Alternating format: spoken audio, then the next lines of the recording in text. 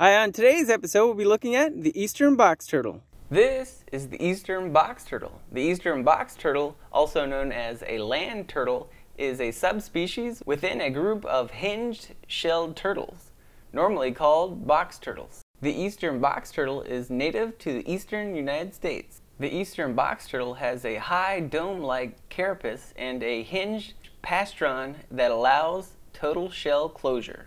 Reproduction for the eastern box turtle can occur at any point throughout the late spring, summer, or early fall months, but egg laying is most likely to occur in May and June, when rain is frequent. Eastern box turtles are opportunistic omnivores and will feed on a variety of animals and vegetable matter.